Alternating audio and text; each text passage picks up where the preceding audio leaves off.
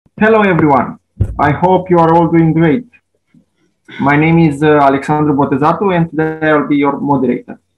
On behalf of Proprietary, I would like you to welcome to today's session about proprietary technology versus engineering design in natural gas processing, presented by our special guest speaker, Dr. Alaa-Eldin Adris.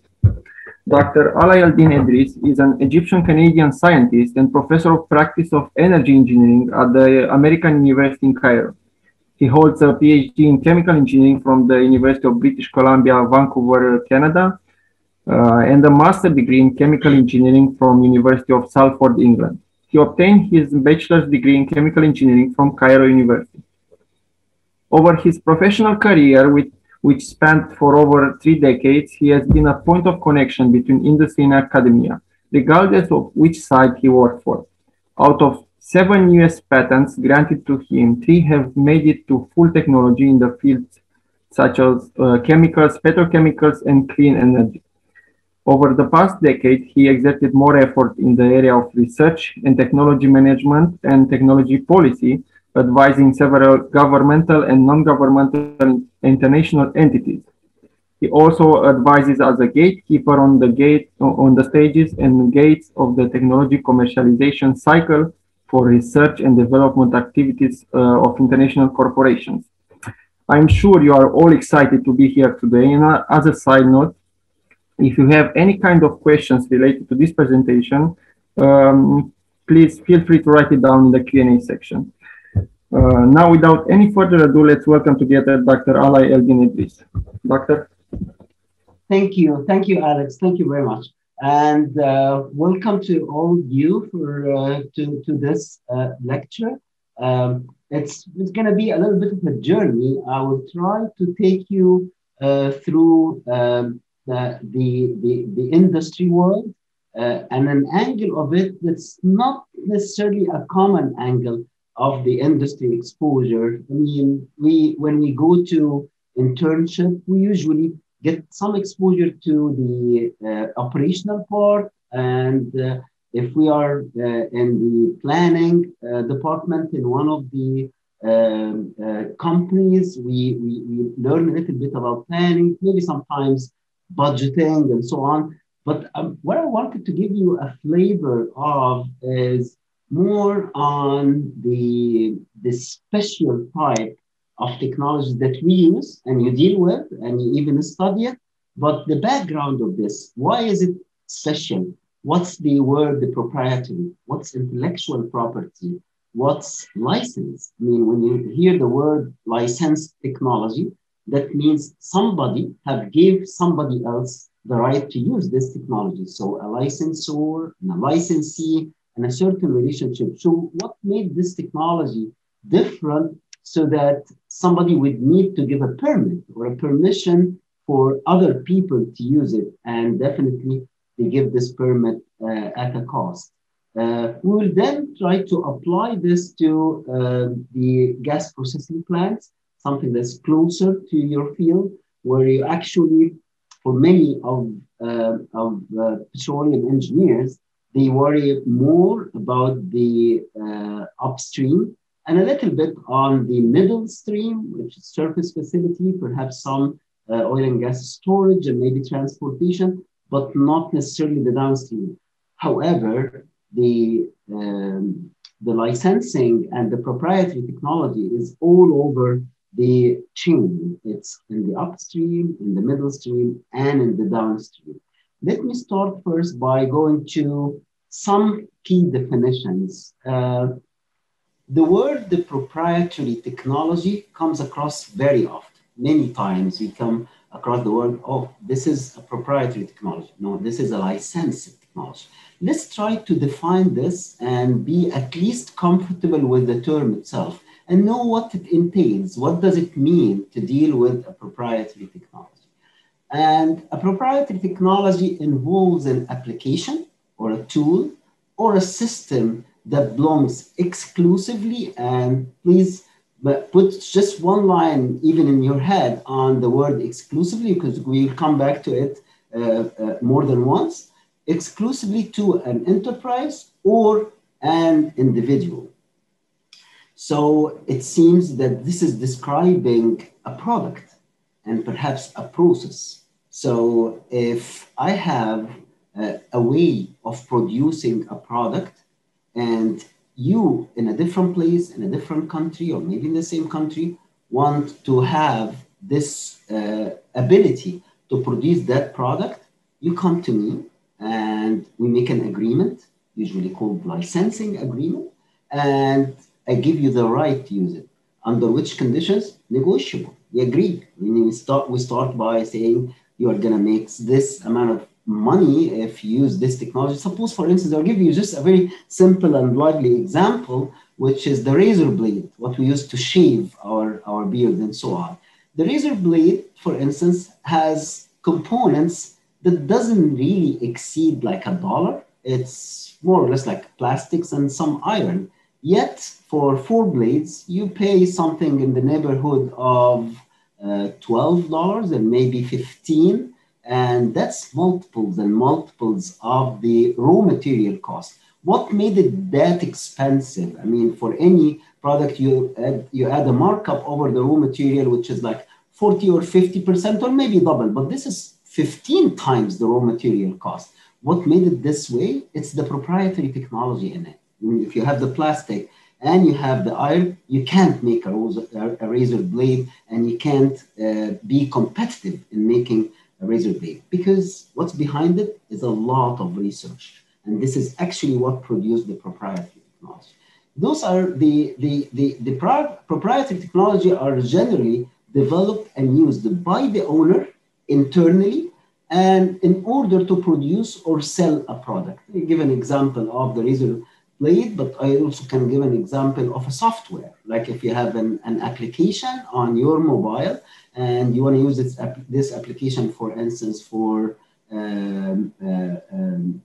mapping and perhaps searching and so on, there is a price to be paid. Maybe you're not paying it directly, but you're paying this indirectly. And many other examples for products and services that you need to pay for it. So maybe the developer of the product or the process is have just developed this to use for their own.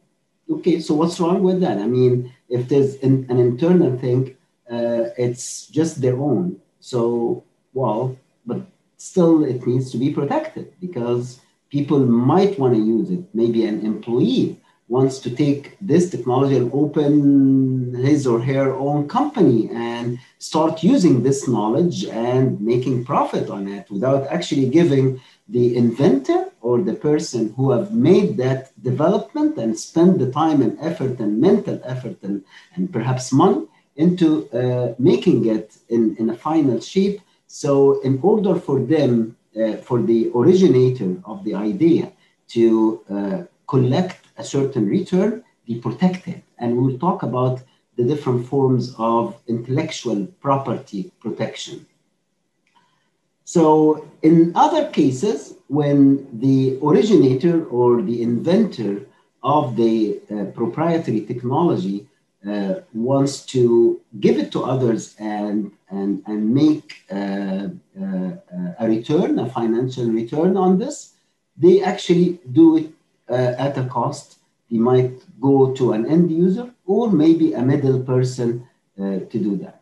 So the intellectual property in this case, which is the right of your brain effort to use and to give it to others to use. So it came as an idea of your own brain, and you want to make sure that nobody can claim rights to it.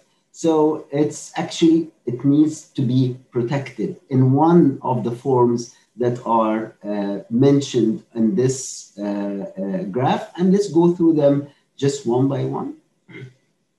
So the type of intellectual properties, they could be an invention, an embodiment. They could be a literary or artistic work, designs, symbols like brands, for instance. Nobody can use the brand of McDonald's or Coca-Cola or Pepsi or Apple. That's actually, it's a big crime. And what makes it a crime is the IPR, the intellectual property rights. So they use this for commerce and for making the transaction. It's an important asset, and there are a certain values put on each of the brands or the symbols being used. There are different types of intellectual property rights. You may have a right to a patent, and a patent is a legal protection of your invention at an institution that's capable of enforcing the rules of the law. So the patent law in almost every country in the world protect those inventions so that nobody can trespass and get it to use it and get away with it. They actually can be penalized, they can go bankrupt and everything. There's another type of intellectual property rights, which is the copyrights. So if you are a poet, I mean, you made a poem, or you wrote a story, a novel, and so on, you have copyrights to it, and even articles that you publish in scientific journals. And there are the trademarks, things that we just mentioned, like the Mercedes and BMW and Apple and so on. Those are basically trademarks, and other applications with names. For instance, Google Maps is a trademark. There are then protection for designs, and we can get more exposed to that. And there are protection for databases. And there is another category that's called trade secret. The trade secret is an intellectual property that the inventor does not want to put it in patents, but he put it in a secret document that he or she would only share it with the applicant on the grounds of a commercial treaty or a commercial agreement. So those are the 6 types. And this is in another way, the practices of it. How do we practice patents? How to practice copyrights, trademarks, trade secrets, and the right of publicity. When you make a song or a movie, there is another type of right that's called right of publicity, your ability to broadcast, your ability to put this in the public domain and get paid for that. Now, can this right be used, this intellectual property? Can I have a right to use it? Yes, this is called licensing. And the license is an agreement involving the transfer of rights from one party, which is the licensor, to the other party, which is the licensee. And these rights commonly control the use for copying, manufacturing, sale of an IRP, of an intellectual property right.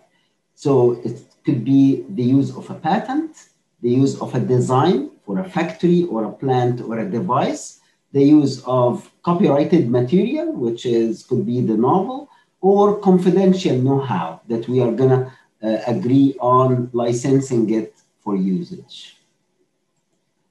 Now, why does the IP has a value and could be expensive? There are 2 secrets here for this value. The first secret is R&D, or sometimes we better describe it as RD&D. In institutions and in individuals like professors at universities and so on, they're actually sort of like bread and butter is to develop know-how, is to develop knowledge. Some of this knowledge goes to the public domain by publishing and so on, so they increase the pool of knowledge. And some of that knowledge also is kept for application. And this is where you need to go for development behind research, which is the stage of learning more, and demonstration, which is the stage of demonstrating the value of and the applicability and the operability of what you invented. the other secret to this IP is the so-called knowledge-based economy. And let's stop a little bit at this knowledge-based economy just to give you a comprehensive view. We will then move to the natural gas, but bear with me on this point a little bit because that's important. That's even very important in understanding the example we are giving by natural gas and many other life examples that you're going to come across in your professional career. The knowledge-based economy is the third and the highest model of economics of a place or an institution or an entire country. You'll find that we always start by factor-driven economy. That means the resources are the key driver of this economy. If you have enough water, you have enough mines for gold and other minerals, copper and so on, and you have a good land to grow crops. So this is a factor-driven economy. And then the next level up, which requires higher level of knowledge, is the efficiency-based economy, the efficiency-driven. This requires a little bit more skills. There are limited skills required to sell or live on something that was brought to you by nature. You find it this way, but there are more skills required in order to make it a product or to make it an added value asset has a higher value than the factor, the original, the natural asset. Take for instance, for food, I mean, you can grow wheat and you can grow sugar cane, but to make this into sugar to sell is definitely a lot more profitable and a lot more effective way of using your resources. And to make the wheat into a flour, that's a lot more effective. This needs an efficiency. While actually the highest level, which is the knowledge-driven economy, this is when your knowledge by itself is a value. This is when you sell a license to turn material A into material B. You didn't do anything yourself by producing. You just give somebody else the knowledge to produce it. I'll give you one example right from the petroleum industry. Eni Group in Italy is the strategic solution or the strategic option that Italy have chosen to penetrate the oil and gas industry. As a matter of fact, Italy almost doesn't have any oil or gas in its land.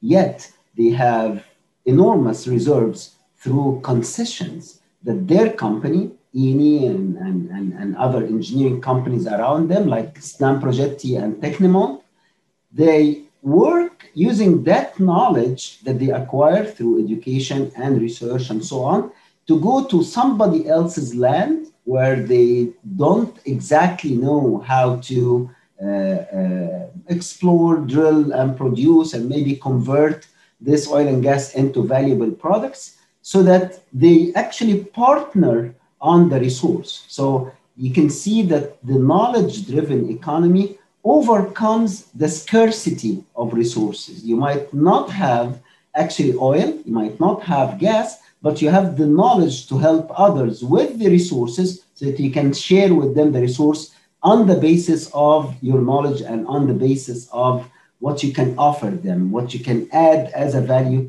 to their resources. So I hope that this explains a little bit the difference between a factor-driven, an efficiency-driven, and a knowledge-driven economy. We can give many examples of resource-driven solutions that are resource-based assets that are hard to be exploited or used without the knowledge that complement them. And you can find right away that in the world GDP, gross domestic product of nations, that it is very much dependent on how much knowledge you have rather than how much resources you have. And the correlation is very clear in this. And I invite you all to check yourself the GDP of different countries and relate them to the natural resources available to them. Last thing that I want to say about the proprietary technology and the knowledge-based economy before we move to the natural gas processing industry is the components and the elements of a knowledge-based environment. So an environment that can create a knowledge-based economy is one that has an educational system, which is very solid and robust, an innovation system, which involves the protection of the innovation rights and the freedom to innovate, access of data, and so on. The business surrounding, because inventors wants to interact with businesses, talk to them, see what their needs are, offer them solutions, interact on the basis of piloting their solutions or new inventions in an industrial setting and in a business setting.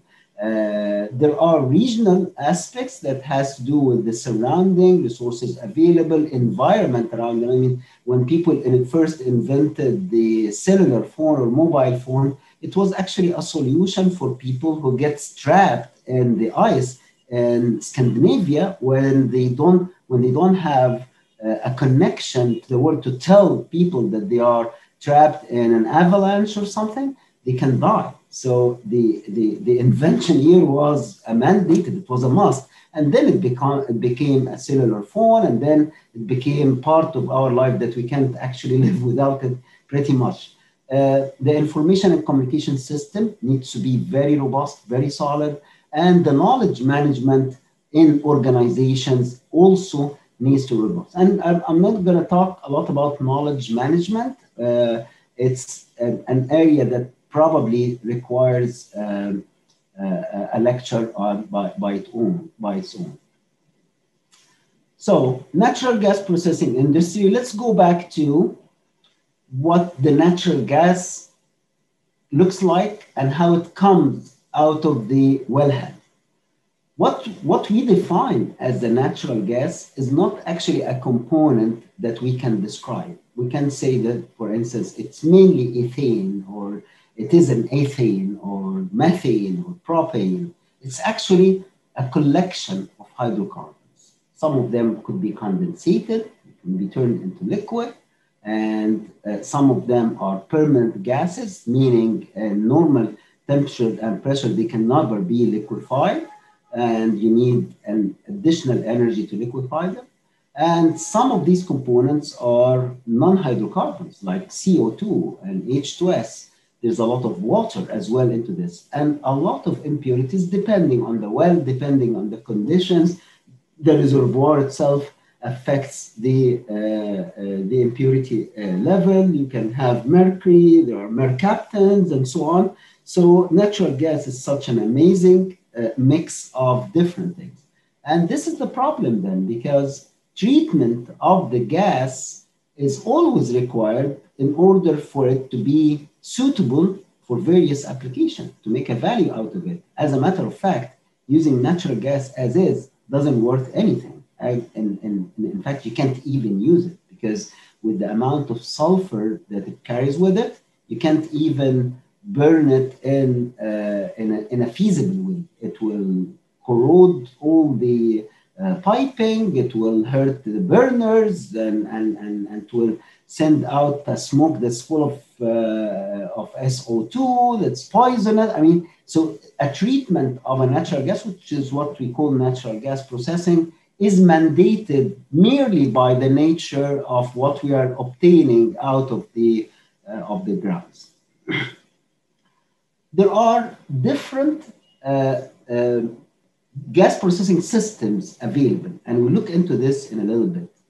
And the gas processing systems, because they are actually competing, and many of them are coming from very strong background and from very solid technological solutions. they are a little bit confusing for a plant owner. Suppose now you are a plant owner and you have this concession and you are producing certain millions of cubic feet of natural gas a day, and you want to install a treatment plant. I'm sure without a serious technical help, you have a problem in identifying which one to go to. But not only because of these options are different and competitive, but also because you have certain specifications that you want to meet. You have certain definition of what is it exactly that you want to produce, because you have a market to serve. You didn't produce the natural gas for a single application, and also you do not use it yourself. Most of the time, you are producing the natural gas from the well so that you can sell it to an end user. This end user has specifications, and there are contracts between you and that end user to deliver according to specs. Anything that's off specs, you pay for it, so you lose, end of the day. So you need to look at the market that you're going to serve and put the specs, then dive deeply into the variety of processing systems you and your consultants and your engineering advisors and your technology advisors, in order to take this into the choices that will fit your specifications and the market you are serving. This variety of processes and options really places a huge burden and challenges on the owner to select the right technologies, because there are project circumstances, there are geographical challenges, and what you always look for, and every owner of a gas source or a gas well would be looking for, is an optimized scheme that's meeting both the technological and the economical target of the market they are serving. This is a typical natural gas processing plant, and don't be worried about the little complexity. It's very simplified, but looks still a little complex. But let's go through it and see what are the key processes that we need to deal with in order to produce, end of the day, what we can see here on the right, which is the end product being put in a pipeline for power generation, or the liquefied product that's going to be trucked or put in a pipeline for transportation, perhaps to a petrochemical plant for making products like polypropylene that we use as a plastic, or other polyethylene that is very common in our lives now, or the going to other additives, or making gasolines or additive to the gasoline through the condensate. But I want you to focus on these four yellow boxes with the yellow, and let's consider that those are the ones that actually constitute a challenge for us. All of them do constitute a challenge. I just wanted to select some of the blocks just to take it as a case study and look into what kind of options we have, how to select those options, and so on. So we'll take the dehydration, which is the water removal. We'll take the gas treating system and the gas sweetening system. I'm sorry, it seems to be doubling here with dehydration. Sorry for that. And the sulfur removal. I guess I have better. Yes. Let's look at this. We have here the acid gas removal, the dehydration, the mercury removal, and we said mercury is one of the impurities that we need to get rid of, and the tail gas treatment. There is also the sweetening unit, which through which we can produce the fractionated products. We call them fractionated because we were able to split them into layers based on their boiling point ranges And this would be ethane, propane, butane, and the pentenes plus, anything that's above the pentenes.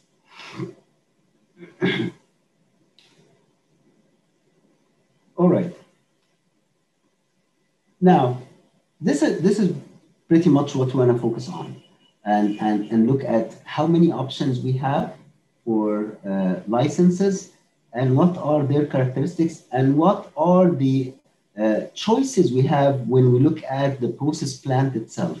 Now we are assuming that we are designing this, right? So we start fresh, we have the raw gases coming, and they'll go just to slug catcher, and from slug catcher we have the gases, and want to treat this to make it usable for anyone, going to an end user. So we have gas sweetening unit, dehydration, removing the mercaptans, we have the mercury removal, and we have the sulfur removal unit plus the tail gas treating unit. So those are the 4 units that we want to use and that we want to design for. But once we say they are 4 units and they are proprietary, that means each of these blocks has a licensor, and there will be a contract for each of them. So there will be a study that doesn't only say whether this is a suitable license or a technology step for the gas sweetening or the gas dehydration or the mercaptan removal. We ask more critical questions. As a designer, we ask whether the performance guarantee on this unit, and let me explain what performance guarantee means. A performance guarantee is the commitment of the licensor to the licensee that if you put your raw gas into this unit with the objective of removing sulfur, we are going to remove 99% of the sulfur in this gas, right? If we only remove 95%, we pay you money because you're going to lose money. This is called a performance guarantee. And that's a very important article in the contract between the licensor and the licensee. So we have to look at the performance guarantee. We have to look at the ability of the unit that we are going to take a license for to deal with the raw gas, right? The raw gas is coming, carrying different components. And if the unit is sensitive to, say, for instance, a certain percentage of H2S or a certain percentage of deposited carbon coming from heavier hydrocarbons. And this sensitivity will affect the efficiency of the unit, so the unit will not perform. The unit will not give the results that you are interested in. So anyone who's studying the suitability of a license, they will need to look at the feedstock, whether it is the unit can tolerate it, need to look at the deliverable output and the linkage between the output of the first unit to feeding the second unit. Like for instance here in the gas sweetening unit, this output coming as a product of the gas sweetening should have a CO2 that's less than 50 ppm per volume, part per million in volume. If it goes to the gas dehydration and the mercaptans removal unit with 60 or 70, and that dehydration unit is sensitive to CO2, that means the unit will not perform. The dehydration unit will not perform. The entire plant for the gas treatment will not deliver the specs that actually I'm expecting at the output. So if I deliver this to the market, to the end user or the customer that I contracted with, they will not accept it. It will be something called off-spec. So an off-spec means something that did not meet our agreement to deliver according to specific specifications. Meaning, I told you when we agreed that you're going to give me a natural gas that has this amount of CO2, this amount of sulfur, this amount of carbon deposits, this amount of heavy hydrocarbons, because my usage will not tolerate higher percentage of those. So you have a maximum, and if you exceed that, actually, I'm not going to take this batch of product from your factory or your pipeline where you're selling this. The large numbers of package vendors, we call the providers of those licenses and technologies, and the provider of gas dehydration unit, the GDU. This is called a vendor, and a vendor, because they deliver this unit as a block of almost black box thing. You're not supposed as a licensee to open it or alter it or change it. You don't do anything with it. You just call them if you have an issue with that. And this is basically because you don't have the technical knowledge to get into it and change anything with that. Although it happens in some areas, in some places, that people get into this and maybe they are successful also and make a better use of it. So the license contract we need for each of those units and steps to include performance guarantees and well-defined border limits for the different interfaces. What we mean by interfaces is this actually arrow between the gas sweetening and the gas dehydration.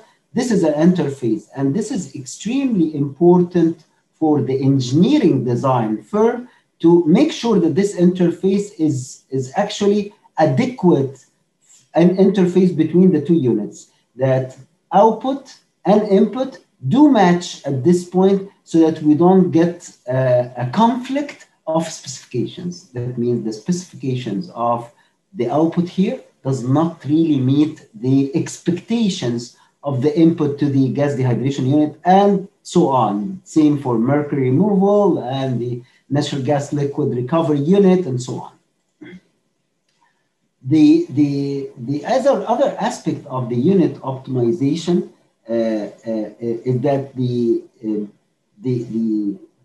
there are certain security margins for each one, meaning when they tell you, I mean, when the licensor or the vendor of the unit tells you that this unit actually will deliver not more than 5 ppm per volume of CO2 at the output, they protect themselves a little bit. We call this security margin. They know that they can take it down to 2, right? But they won't only make a legal commitment on 5 ppm, because if they make a legal commitment on 2 and there are operational flexibility or operational variations, you actually can sue them. You can take them to court.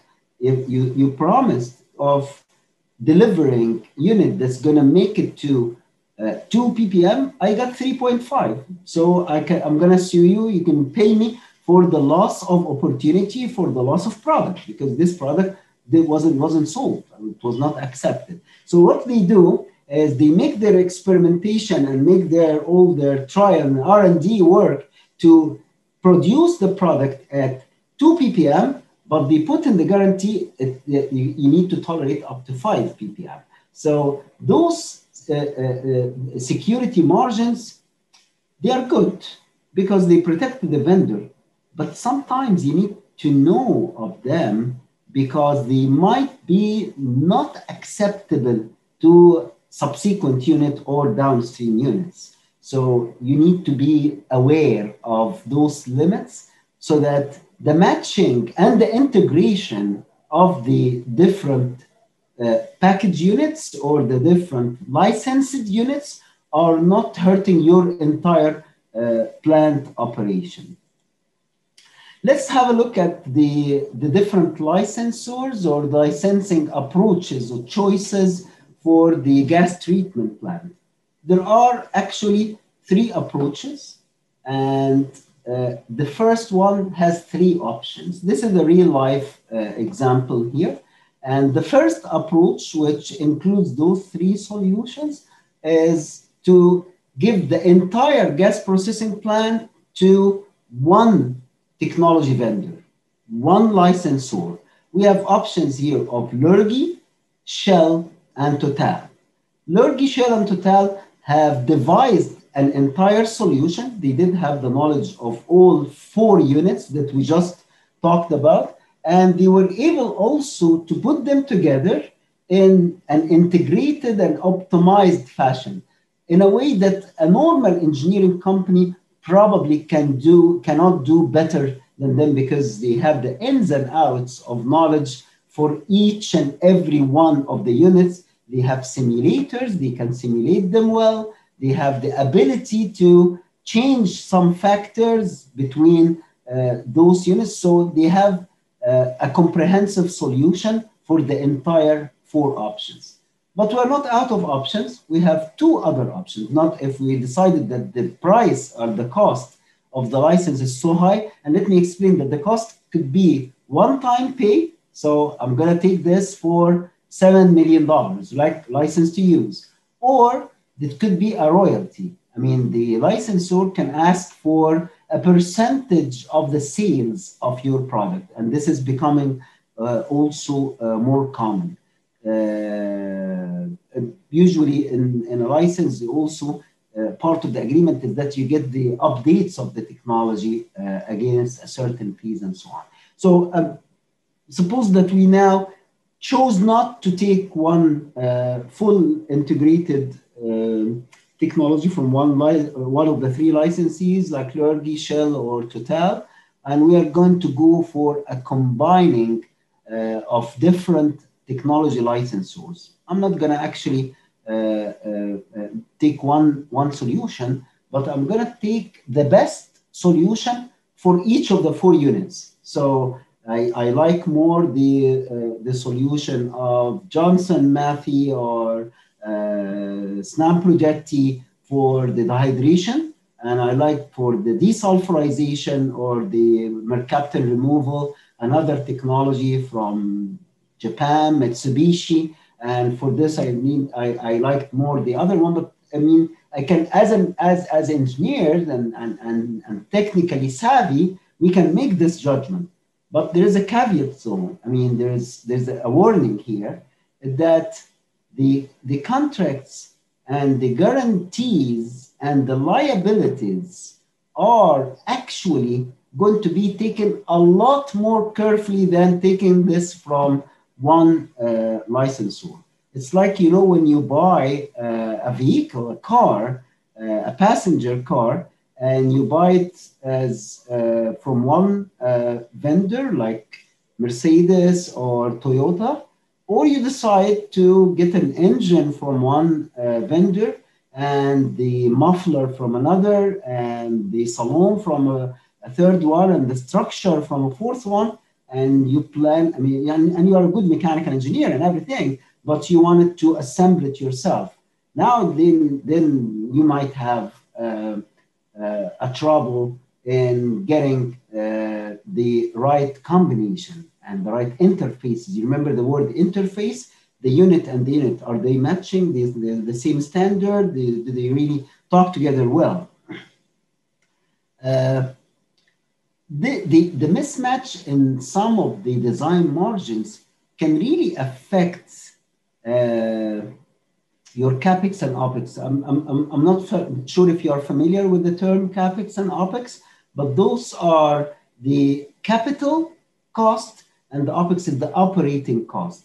And those are important factors in making many, almost every decision in industrial choices. So sometimes the different contracts, different guarantees that you got from different vendors and their integration and their security margins could cost you extra, because you want them, because since they are not integrated, you want them make that matching yourself and ask for more tolerance and ask for more guarantees and liabilities on the vendor, so they need to pay more. I mean, they can probably give you what you want, but there is a price for every additional specification that you're going to put on this on this license. Now, what if I don't want to take anything from anyone? I don't want to have a license whatsoever. I want to do this design by myself using an engineering company and using the so-called the open art processes.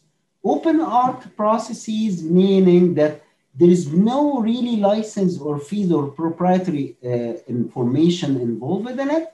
I'm gonna design it from the references and databases in the open literature.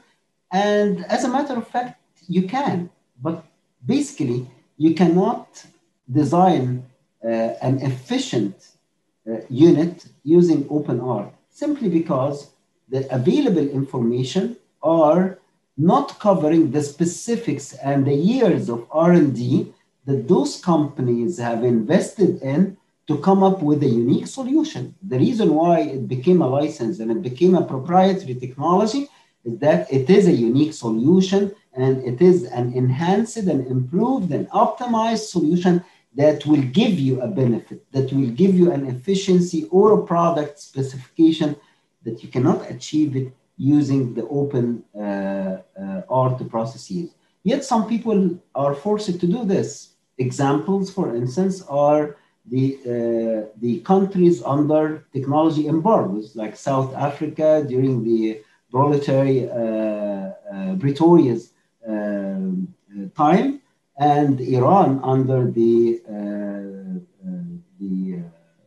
boycotting. They don't have access to many of the technologies, so they resort to building plants using open art processes and keep enhancing on those and improving the R&D, making better efficiency, better performance. Sometimes it even drives to very good technologies like what Sesol in South Africa have came up actually with quite good solutions and the processes, chemical processes and oil treatment processes during the boycotting time. One other level of technology licensing, which usually is associated with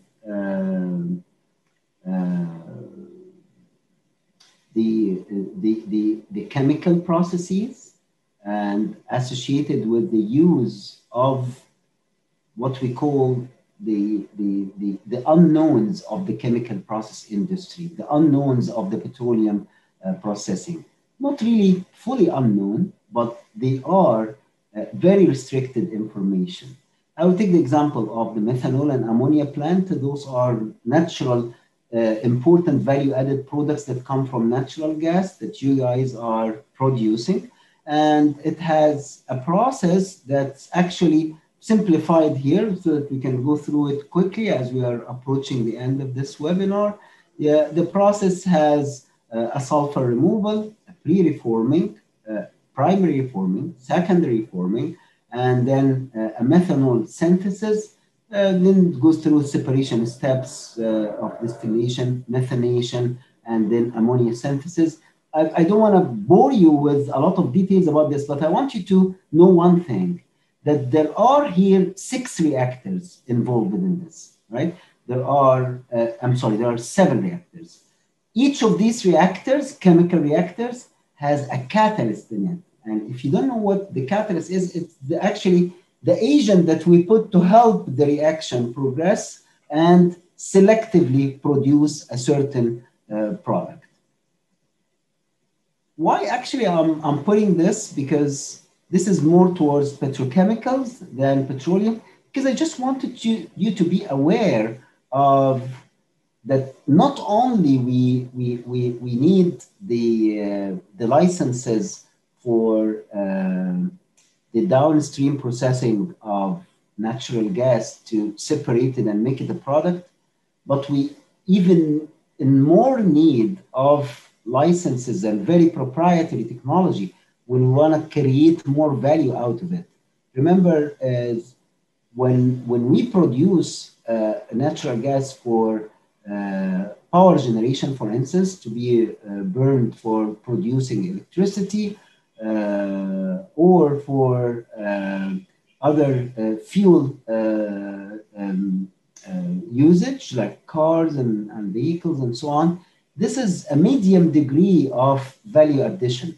The real value addition is when you convert it to useful products, when you convert it to methanol, when you convert it to ammonia, which is an important part of a fertilizer called urea. This is what we use to fertilize land to make to grow products. So although I didn't want to focus too much on this part, but I wanted you to be at least familiar with the term reactors and catalysts, and that those are critical elements of any value-added processes to produce high-value products like methanol, like ammonia, like polyethylene, polypropylene, polystyrene, styrene butadiene rubber, which we make tires from, and so on. All these are petrochemicals coming from what you guys produce in the wellhead, but after a lot of steps of processing, many of them are proprietary technology. Take, for example, this methanol and ammonia. I tried to look at who is actually licensing this, and you will find that there is an alliance between KBR, which is a British company, and Johnson Matthey for licensing ammonia and methanol co-production technology. Johnson Matthey is a metal producer, and one of their strength points is that they can secure the metal required to make the catalyst. It's another linkage that I didn't want to waste more time on it, but there is a lot of industrial network of material and benefits from material that you can use and produce. There is Haldor Topsoe, the German giant, and there's Mitsubishi, and by way of example of licenses and different tracks of license for a company like Mitsubishi, which we all know about it as a car manufacturer and making some other products, but their actually presence in the chemical world is huge. And they do licenses for all these technologies and more, of course. Key takeaways of this webinar that I hope you come out of it with some exposure to what is intellectual property and what's proprietary technologies. What is it that requires license, and if a know-how is produced by a party and ready for licensing to another party, what kind of deal and arrangement they need to make. It's called licensing, and it has a lot of terms on how to use it, on what to pay for it, the limits of using it, the limitations and liability if it doesn't work, and so on. And all these are really deeply embedded into engineering design world. I mean, for any of you or any of us who will be engaged in engineering design, they would, no matter what, they get exposed to intellectual property, to licenses, the know-how, the technology, the proprietary technology. They need to know of this. And even in operation, you'll encounter a lot of the units and the devices that are actually proprietary.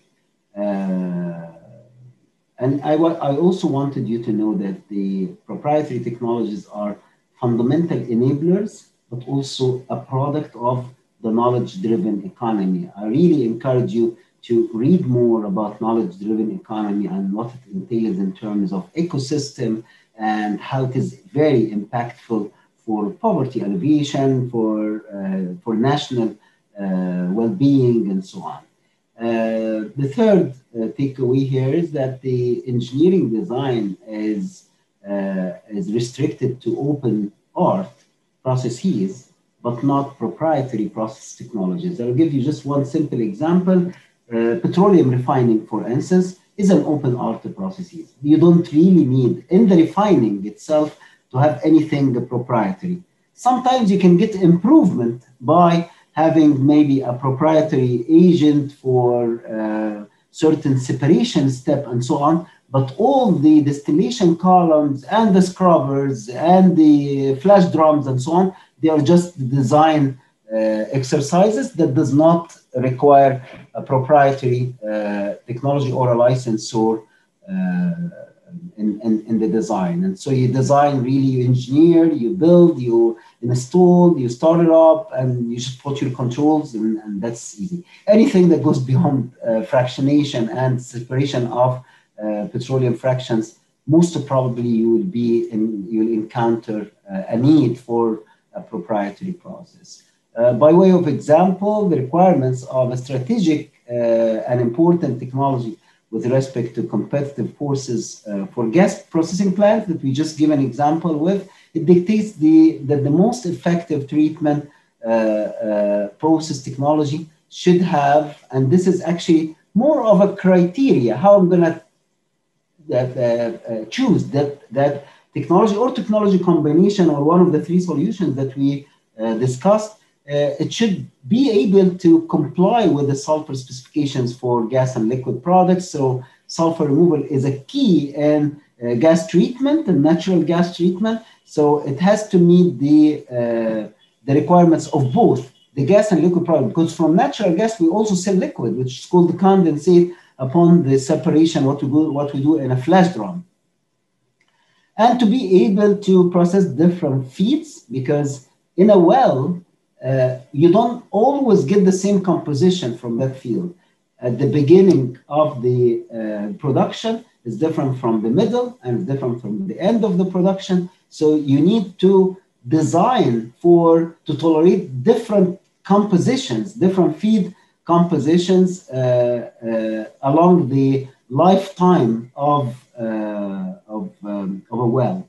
And the third is to be cost effective compared to other alternatives. So you measure on the basis of cost. And in cost, remember that there are two elements of cost that we need to worry about: the capex and the opex. Capex is the capital investment that you make, and opex is your operating cost. Sometimes you can get a very cost-effective design in terms of capital. You don't spend a lot at the beginning, but you spend a lot during operation because it has consumables or agents that you pay a lot to provide, or it uses a lot of energy that you also pay a lot to get. Last point is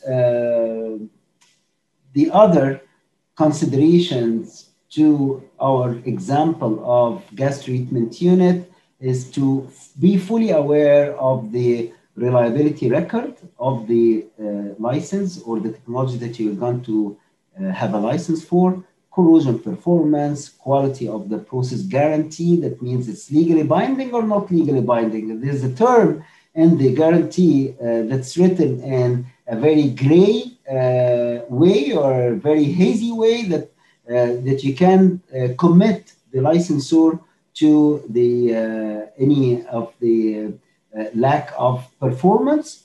That's very important, and this is legal in the sense that a lawyer actually end up working with the engineer to put those terms in a very delicate way. The availability of professional support after the sale and the technical service that you're going to get. We can add to this a few other considerations that I myself, during my work in industry and when I used to license technologies, we also look at the further development of this technology. Because if I license today and something else came up, or a competitor came up with something that's much more advanced, I'm stuck with this technology. I already paid for it. So I don't want to be actually stuck with a technology that does not evolve. So there has to be a commitment from the licensor, the technology producer or the inventor, that they will keep developing and improving their technology so that their technology after a few years won't be obsolete or lagging behind in terms of performance. Thank you very much, and I will be really happy to answer your questions, and I hope that this was useful and added few enlightening angles of the industry life. Thank you. Thank you. Thank you so much. Thank you very much. I would like to read to you some questions from our audience. One of the questions is, can you explain again the difference between large shell and total? Between large shell and total, the company. Yeah, well, we don't want to get into their specific sort of like advantage and what do they stand. All what I was trying to state here is there are we have actually three options that I can put here. One of them is one licensor for the entire treatment unit, which has 4 units under the treatment plant, right? One option is the one licensor. And it happens that those available as one licensor for an integrated solution for the 4 units is Lurgi, Shell, and Total, right? So the 3 companies offer integrated solution. And there is the combined combination of licensors, and this could be any of those and others as well. I mean, there are at least 12 others that offer one unit but not the other and stuff like that. So in this case, we compare apple to apple for each of the 4 units. That's the second approach. The third approach was the open art processes, only design, no license. Okay, thank you very much. Another question is related to the third slide, and it's about franchised products. Sorry, franchise what? Franchised products, if you can explain more about it. Yeah, franchise products are actually, usually we don't franchise products, we franchise operations, right? So for instance, McDonald's can give a franchise to somebody to operate, right? While the products is more of an agency rather than a franchise, right? So a franchisee gets the right from the franchisor to use their operation and sell products or offer a service. So if for instance, Gold's Gym is an international gym club, and they give franchise to a Gold's Gym in Istanbul or in Cairo or in Riyadh. And they do this because they have a procedure and they have certain machines, training standards, and so on. So they give it to a franchisee so that they can practice in their area and in their territory. So the franchising is more related to the operation, while actually the products, you just give agency. I mean, and you don't really franchise to a BMW, for instance, to make BMWs. I mean, that's very unlikely. And there's assembly line and so on. But there are agencies of BMW everywhere, right? Because they take their products and they sell it. So this actually the product representation, we call them regional or country representation. Thank you very much. Another question is about the rights to use intellectual property and the deal between the licensor and licensee. Is the deal affected by country, like it's different from country to country? That's a very good question. That's a very good question, because yes, it gets affected from one country to another, because the intellectual property law is different from one country to another, right? And even the way you protect your technology and your idea is also different from one country to another. You can protect, in some countries, you can have something called the provisional patent that's active for a year until you put a full patent in. In some other countries, no, you have to fill in the full patent from the very first day. What happens in the time of the first year, when you have this right under one law, is that you give yourself a chance to improve and put your best after 1 year. While actually in other countries, you need to wait until your research is complete and your development, and then you go and file a patent and protect your invention. So those are very, very different from one country to another. Again, for the legal aspect of the contract, they are varying. But you know what? Sometimes we write those licensing agreements, and in the agreement terms, we resort to a law that's different from the countries we sign in. I've signed agreements by itself while working in Saudi Arabia or in the US, in Canada, and in Egypt that refers to the British law, right? So it's just that the two parties did not want, the licensor and the licensee, did not want to use a national, or each of them wanted to use their national law, but they agreed that since they cannot come to terms, let's use a third country law to govern this agreement, and they write in the agreement, and any conflict will be resolved in that third country. And this is common. It happens all the time. Thank you very much. The last question will be, how much it takes to grant a patent, and this depends by country to country? Yeah, it does. I mean, patent offices are really places that have always been sort of like notorious for having a big backlog. The most famous patent office, of course, is the US Patent Office because of the law endorsement is quite significant. What happens is it depends on the field. So for instance, for healthcare, it runs much faster than industrial processes. In the IT, it's faster than agriculture, for instance. So it really depends on the discipline where you want to do the protection.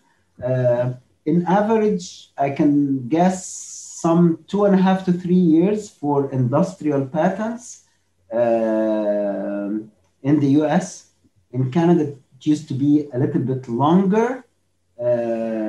In other countries, it's not stable. Sometimes it gets through very quick. Sometimes it takes longer time because those are offices with no routine flow. I mean, they don't have really a standard expectations. While in the US, you know that you're expecting per year, for instance, something like 200,000. So you design the office to have enough patent examiners who would allow it that match this, but you can't have enough, so you have some backlog. It's really different from one country to another. Okay, Dr. Adris. So those were all the questions. Thank you very much for this insightful presentation and for answering our questions. Thank you. Thank you. I hope you enjoyed it. Thank you very much. As a reminder to our attendees, please do not forget to submit the quizzes. And on behalf of Proprietary, I wish you all a wonderful weekend. See you next time.